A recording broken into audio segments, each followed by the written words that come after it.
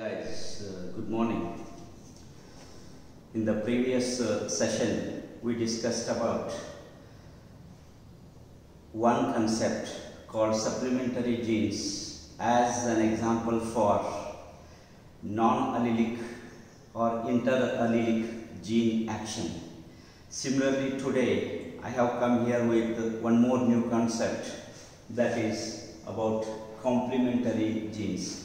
How these complementary genes are different from the previous supplementary genes. This is the first thing.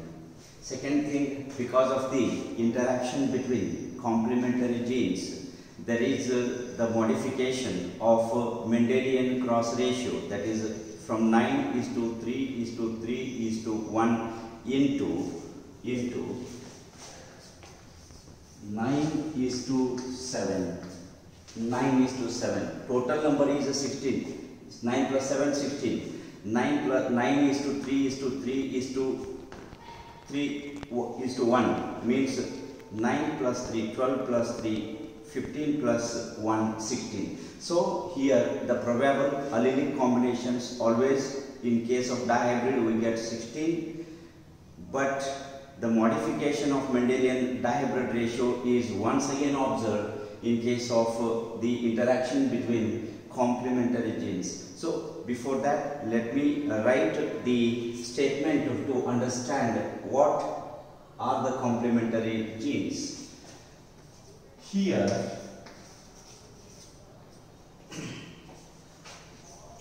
two non-allelic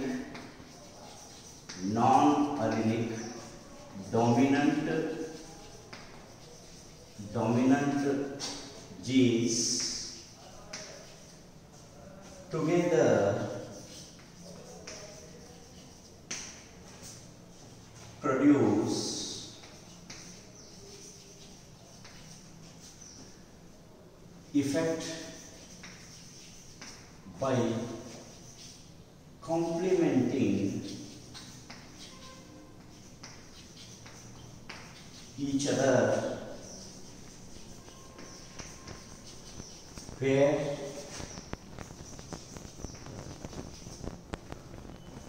each gene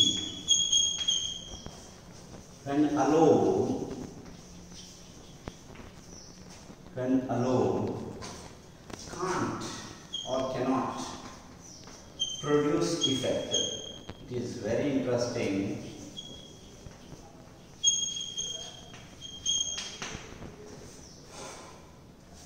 Okay, look at it. Two dominant genes that are not belonging to the same locus. I represent it, I show you with the help of an diagram.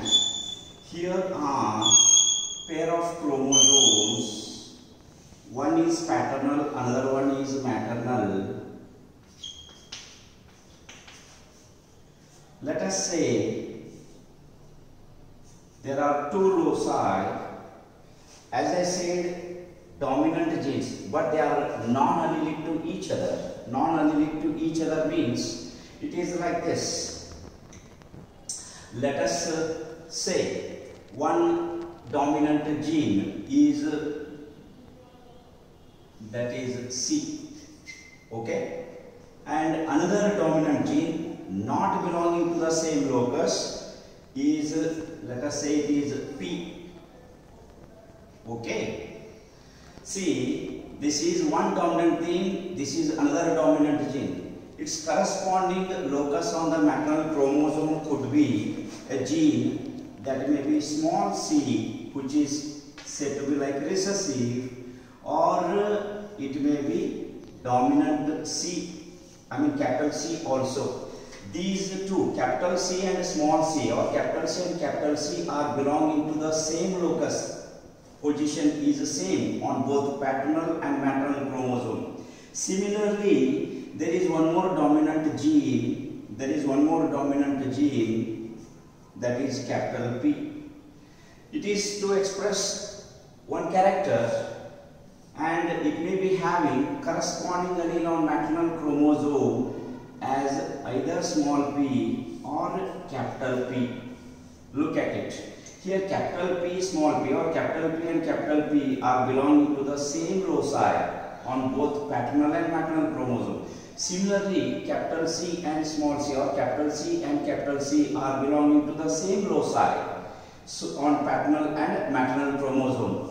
Here this is called as this. If this capital C interacts with this or capital P interacts with this small p, then it is a clear indication of allelic gene interaction. But we are not studying that. We are studying non-allelic. What do you mean by that? Here, when this capital P interacts with capital C, or when this capital C interacts with capital P, which are belonging to different loci, when these two interact, then what happens? When they interact together, when these two interact together, they produce one character. They produce one character, and that character is produced in a way where this capital P can complement capital C effect, or capital C can complement the expression of capital P. So this is called as a complement. They are giving complement to each other. It is just like, look at it. I am a teacher teaching you in a classroom. When you are present before me, then I may ask some student, come on, you can do it.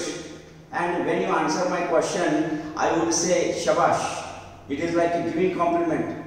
It is like encouraging you, so that obviously your next time effect would be more stronger, more effective, more efficient. That way it is called as complementing to each other. Okay, that way this capital C and capital P are complementary genes belonging to different loci, and when they interact with each other, nature of their interaction is complementing each other and to produce a common effect. Okay, let me show you independently when capital C and small c, when capital C and capital C, or capital C and small c, they can produce a particular character. Let me take an example to mention this capital C. It is a kind of gene, dominant gene. In case of a plant, I will take an example of a plant called garden sweet plant. Sweet plant. Its botanical name, that is Lathyrus odoratus. Okay. In this, let us consider a trait, that is color of the flower. Color of the flower. Let me say that here are the two genes to express the color of the flower in case of this garden sweet pea plant. Okay. And let us consider the first gene, dominant gene, that is capital C. Its corresponding alleles could be like either capital C or capital C, small c. Independently, when this gene is made to express, it could produce a white color or colorless white color. Let me write white. Okay.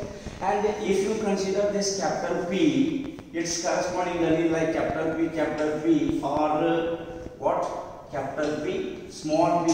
When it is made to express independent of capital C, means capital P interacting with small p or capital P interacting with capital P, could produce a color that is white only. Means white would be also said to be like a colorless, and this is also colorless. Okay, they could be able to produce only white colored flowers when these two genes are independently made to express. Otherwise, under one case, when capital C and capital P interacted, okay, when they come together, that is like capital C and capital P. When they come together, it could produce purple color. It could produce purple color. Look at it. This purple color is colored flower. This colored pigment formation in the petals or in the flower is because of the collective effort of capital C and capital P. That is by means of complementing with each other. Let me explain you, or let me represent the way how exactly this C and P react together. That is, let us say beginning point where, let me call it as precursor material. Precursor material. This is for the formation of color pigment in flower. Precursor compound or precursor material. Okay. When this is to be converted into purple, it needs the action of both capital C gene and capital P gene. That way, let me say like this. In the end, there is a pigment that is called as anthocyanin. It is purple colored pigment. Anthocyanin. Okay, this is purple color. But it is produced by the action of both capital C and capital P by reacting with each other. But it occurs stepwise. Here, let me say that formation of intermediate compound that is called as chromogen. This chromogen is in turn converted into anthocyanin. But before that, for the conversion of undifferentiated precursor compound into the chromogen, one gene is required. Let me call it as enzyme 1 unknown. This enzyme formation is because of a gene expression that is capital C. Okay, I write it like this. Let me use this capital C. Capital C. Okay. Because of this capital C, there is formation of an enzyme called as E1, so that enzyme will convert a precursor compound into intermediate chromogen. But the chromogen is not colored pigment. But this chromogen needs to be converted into colored pigment as anthocyanin. That is possible by the action of one more gene, that is capital P. Okay, and because of this gene expression, there is a formation of one more enzyme that is called as E2. And here I represent this. Okay. Because of this enzyme E2, chromogen is converted into anthocyanin. Look at it. Here chromogen is not colored because of the action of this capital P gene. This chromogen is further converted into anthocyanin, means P complemented the expression of capital C. So that this way these two non-allelic dominant C and P genes, there is what the single effect, that is formation of colored pigment, that is purple colored flower instead of white. Okay, and let us try to prove this with the help of an example, with the help of a crossing experiment. That is the dihybrid crossing experiment, since two genes are involved in this. And here let me write, like, let us cross this white colored flower producing lathrus, sweet pea plant, when it is crossed with white colored flower. Here also flower. So this is both are white flower producing garden sweet pea plants. And let me write the genotype. This is phenotype, white, and phenotype is capital C, small p. This genotype is small c, capital P. Okay. When there is formation of gametes, so these two will come together. That is capital C, small p. Okay, and here small c, capital P. When these two come together, they form a genotype capital C, small c, capital P, small p, for producing a phenotypic character in F1 generation is obviously purple.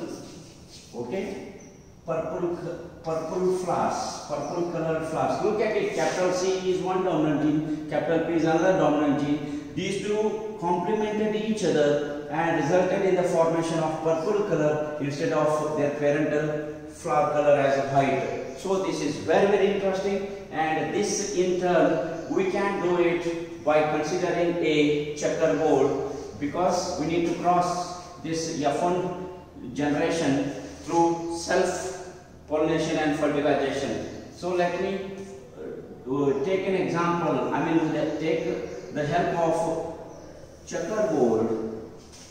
Okay, otherwise I show you like this, it will be more easy to understand. So F1 hybrids, let me take capital C, small c, capital P, small p.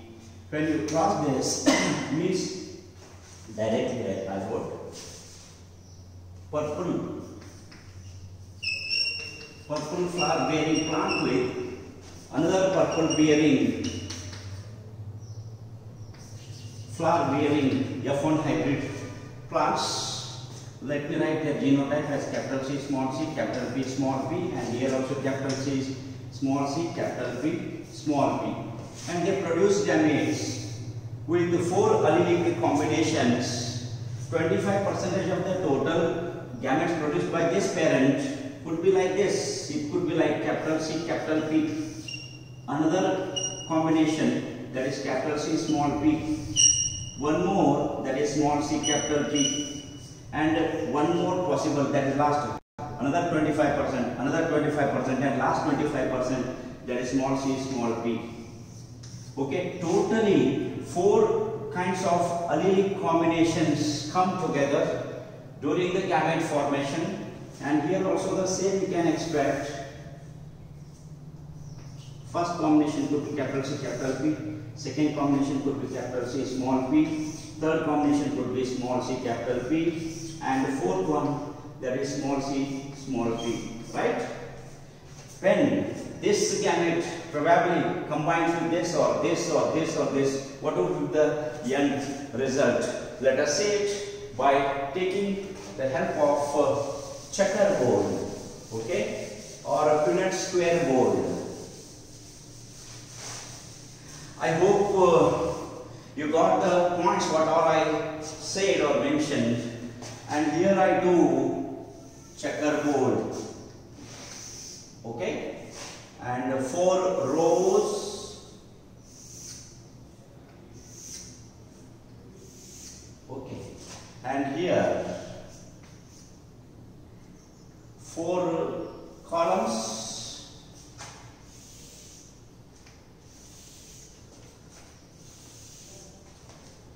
right, 4 columns.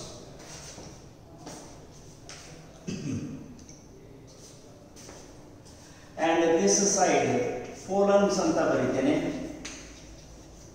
and this side ovules anta baritene.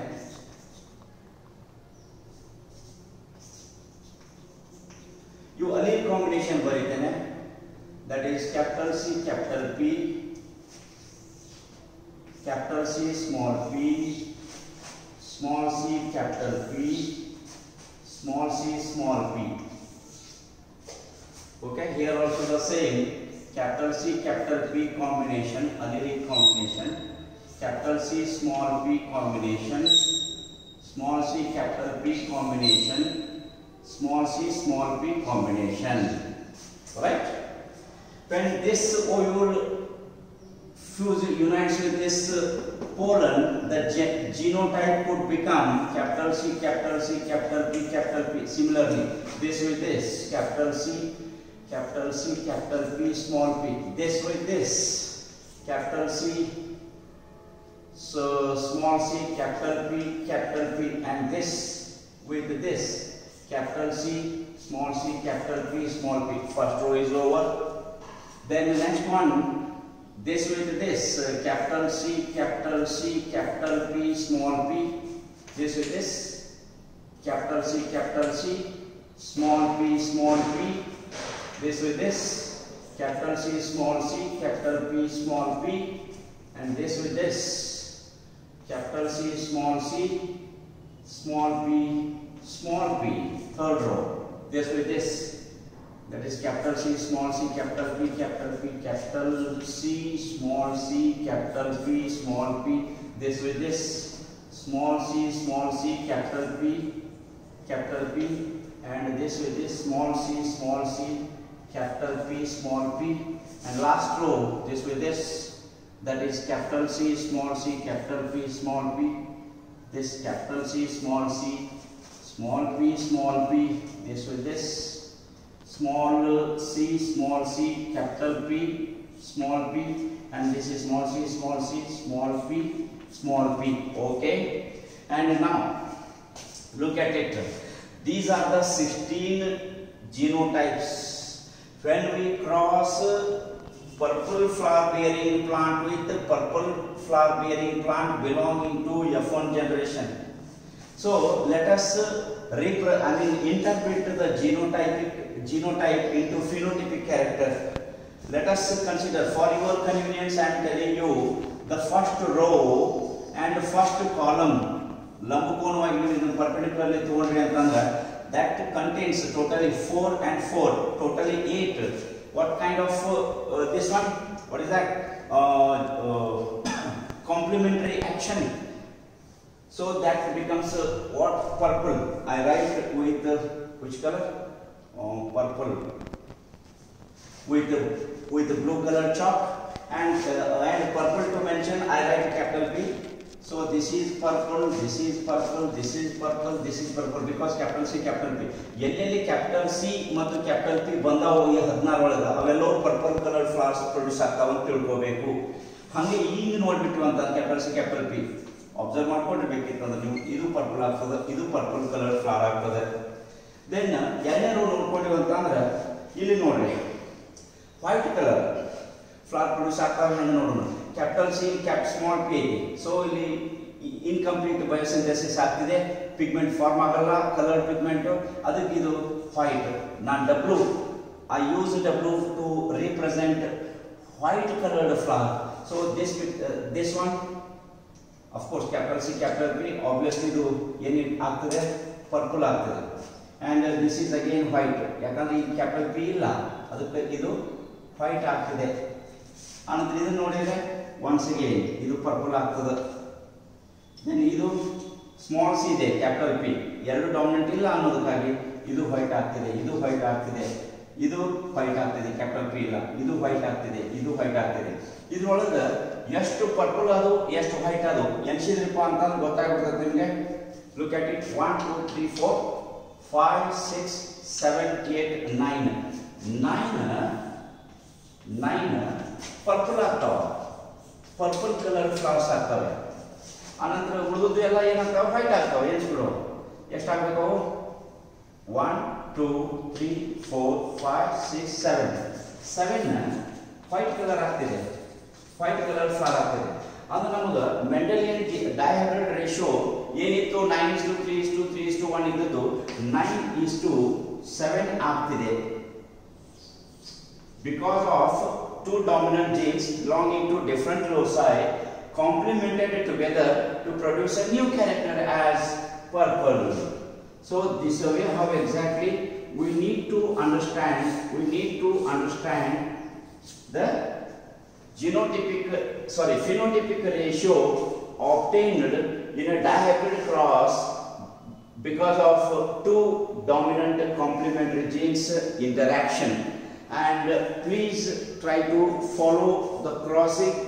Before that you follow the trade, then color flower, white color flower, and the genes involved in it, dominant genes, then obtaining F1 generation, and this is the F2 generation. To say, needless to say, this what we got is definitely is F2 generation. Okay, so F2 generation gives us a ratio that is a 9:7, where 9 of them are purple color because of both complementary genes. Both the genes interacted each other by giving in complement to each other, and remaining 7 not because of complementary gene action, and obviously they become colorless or white colored flower producing plants. So this is a way how exactly we could be able to prove or give justification that complementary genes dihybrid action, dihybrid cross gives us a ratio 9:7. Thank you one and all.